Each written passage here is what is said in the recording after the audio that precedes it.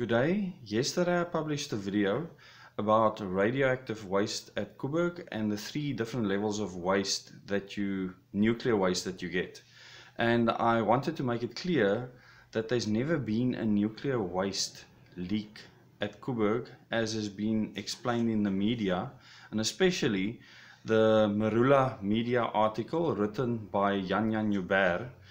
That was extremely irresponsible, not researched, and based on comments from the Minister of Energy, who is not an expert on anything nuclear.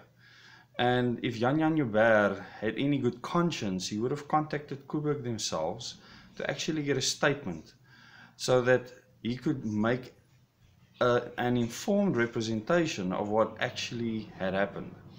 Now, in yesterday's video, I said that I will actually explain the processes at Coburg so that you, the viewer, could actually understand why this article was so badly written and so irresponsible.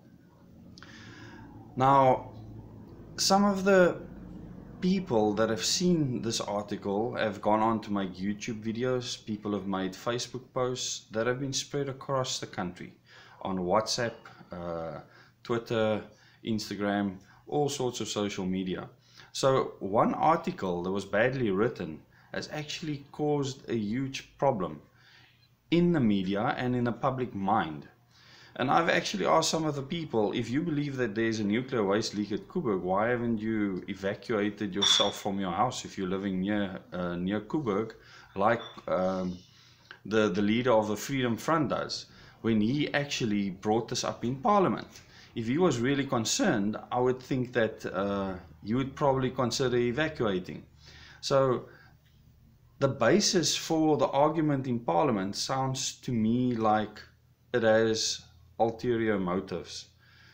And I am sure that the Freedom Front Plus leader actually had this information for a period of time and decided to bring that information out now, at this time, which also begs the question, what is the motive for this?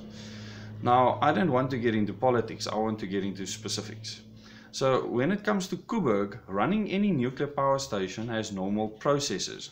And those processes require gas releases, water releases. It requires for nuclear waste to be stored, as I've explained before in my previous video. And if you're a subscriber, you can just go and have a look at the video about nuclear waste and the 3 different types of nuclear waste. And how we categorize the difference between nuclear waste and normal releases at a nuclear power station. So any nuclear power station needs ventilation. The turbine hall gets ventilated, the containment building gets ventilated, the nuclear auxiliary building gets ventilated, and that is the area where nuclear radiation could be present at any time. The entire nuclear auxiliary building is a controlled zone. In other words, people that leave that building or any material that leave the building gets monitored for radiation. So you cannot leave that area if you have any contamination on you. Any contamination, and you would be decontaminated, or the equipment would be decontaminated or taken to a decontamination area before you could actually go out onto the site, never mind the public. At the exit at Coburg, before all the staff leave, they go through further radiation monitors to actually make sure that there's no radiation on them that's been missed anywhere.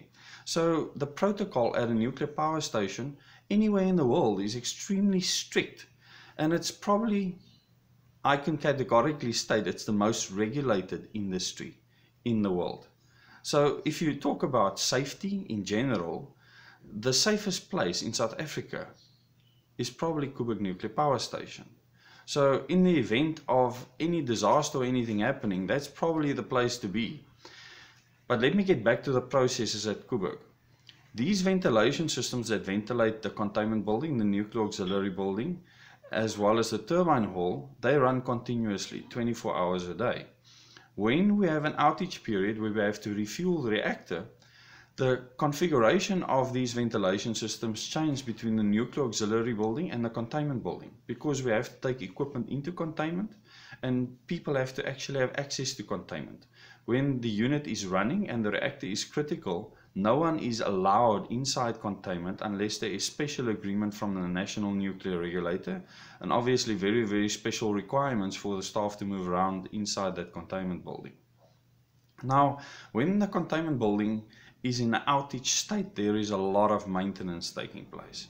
And during these maintenance times, there's actually access points to containment, which is a 0-meter airlock, a 8-meter airlock, as well as an equipment access point, which is rather large, which has got a big dome on the outside, a metal dome, and a missile barrier that goes into place after the containment has been sealed up to make sure that nothing enters containment or leaves containment. And this is very important to understand. During a maintenance period, with all this movement taking place, cables going into containment, there's actually flanges that get removed so that cables can get into containment to do specific testing. Now, for instance, if the fuel had to be put inside the containment building, in other words, loaded into the reactor, and one of these blanks might still be off, that is considered a breach of containment. It's not a nuclear waste leak, but within the nuclear protocol, that shouldn't happen. So it could be that you forget to put a flange on. People could still be moving around inside the containment building. In other words, the air is fine to breathe.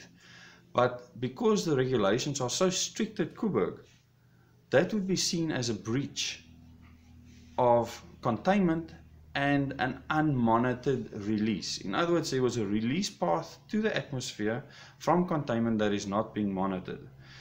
All release paths at Coburg, normal release paths, which is not waste related, are monitored by what we call KRTs, radiation monitors. And these radiation monitors are set up to monitor gas releases as well as water releases.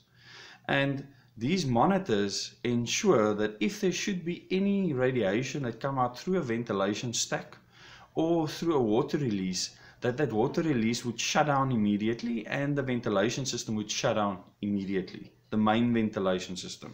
And then you would go over to a auxiliary ventilation system, which is called an iodine ventilation system, which goes on to closed recirculation and make sure that any radioactivity gets removed by charcoal filters, which would remove radioactive iodine or any other form of radiation particles. Now, it's important to understand that these processes are not nuclear waste. Nuclear waste is stored in the 3 different forms of containers, as I've mentioned before: fuel casks, concrete drums, and steel line drums, depending on the level, whether it's high level, intermediate, or low level waste. The normal processes are not considered as waste being released from a power station.